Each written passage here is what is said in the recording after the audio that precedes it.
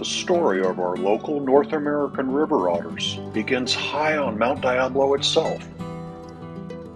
The headwaters of so many of our creeks begin on the mountain and flow into a vast network of riparian zones that make up the watershed below and around the mountain.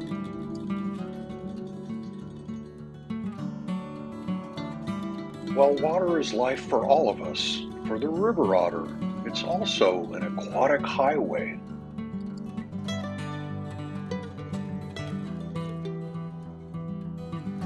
Capable of swimming faster than we humans can run, they're also known to travel many miles in a single day through our freshwater creeks, canals, rivers, even our bays and ocean shorelines. River otters are always in search of an abundant food supply and access to clean water. At the top of this aquatic ecosystem, river otters are bioindicators of the ecological health of these essential arteries in our precious watersheds. A member of the weasel family, river otters make use of favorite resting spots like this one and move into existing burrows or holts above the water's edge, where females give birth in February through April to pups, usually 1 to 3, but sometimes as many as 6. They'll open their eyes after about a month, and within 5 to 6 weeks, they're ready to play with their siblings. Reaching their maximum size at 3 to 4 years of age at between 10 to 30 pounds, they're still much smaller than their sea otter cousins, who can weigh up to 70 pounds.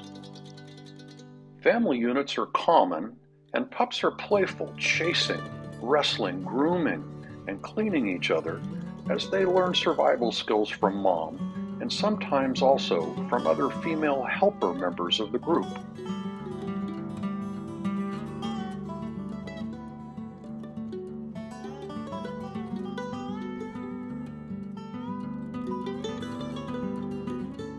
A tapered head the size of their neck, with tiny ears and eyes, short, powerful legs, with webbed toes, a compact body, and a thick tapered tail make them well suited to their aquatic environment.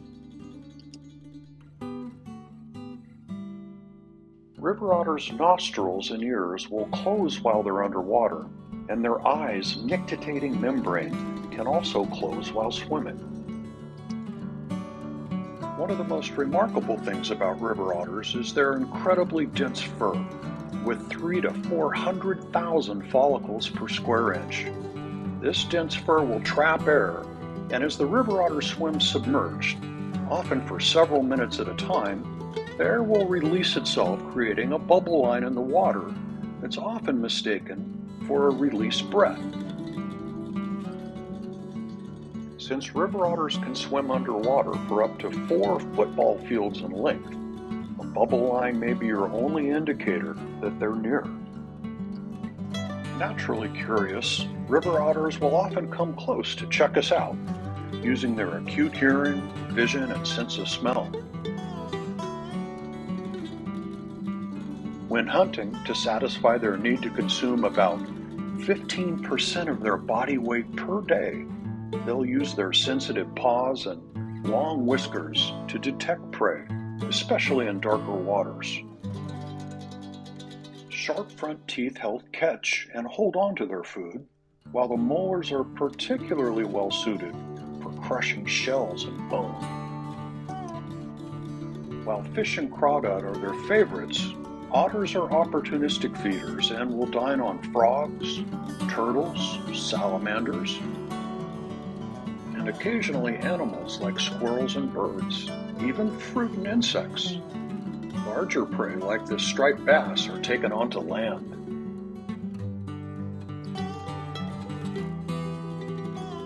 Unregulated trapping, pollution, and habitat loss have affected many river otter populations to the point that in the early 1900s, they had declined or disappeared from many of their historic ranges. Natural resource and conservation management efforts, largely beginning in the 1970s, have returned the river otter's conservation status to species of least concern.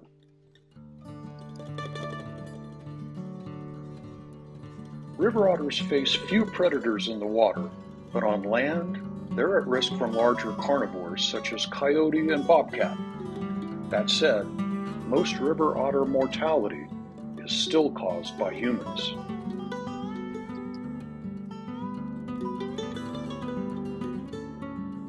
Have you noticed that when we come upon these amazing and wonderful creatures, that they never fail to bring a smile to our faces? An appropriate response, as their presence tells us that just maybe we're doing something right.